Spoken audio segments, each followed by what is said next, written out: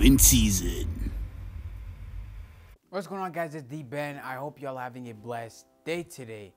And if you enjoy having open conversation to your favorite season, please go ahead and hit that subscribe button. That being said, let's go.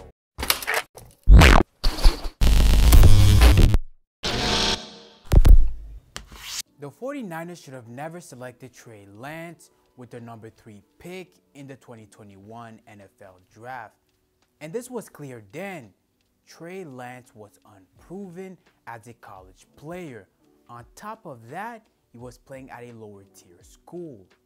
Now, the buzz for Trey Lance began in 2019 when he was a redshirt freshman for the North Dakota State Bisons. He led them to an undefeated season, capturing the FCS championship.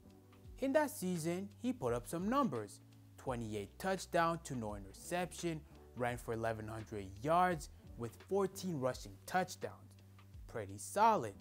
Again, Lance was playing a weaker competition in the FCS division, while you had his counterpart in Justin Fields playing a higher level of competition in the Big Ten for Ohio State. And in that same 2019 season, Fields had 41 touchdowns to 3 interceptions, completing 67% of his passes alongside 10 rushing touchdowns. And he was in contention for the Heisman. The following year, he was the favorite to win the Heisman and had a rematch against the Clemson Tiger, in which he lost to the previous year.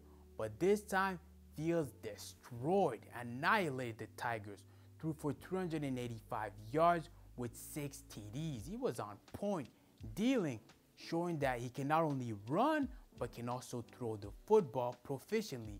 This punched his ticket to the national championship against Alabama, which they did lose to, but Fields showed that he was a top prospect.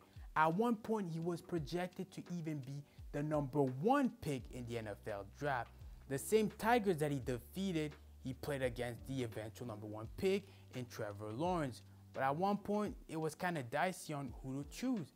So it's kind of surprising when Lance goes number 3, then Fields falls down all the way to number 11. Make that make sense? Nah, it actually makes sense.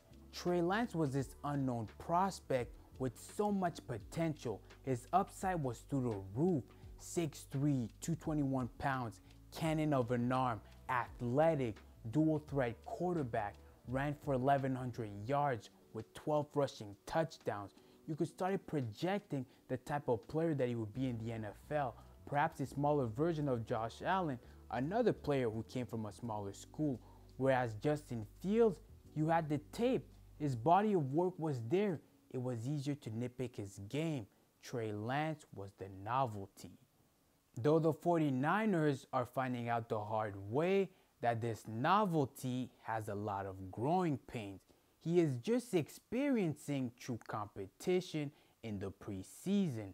The things he could get away with in college, no longer. His weaknesses greater than ever.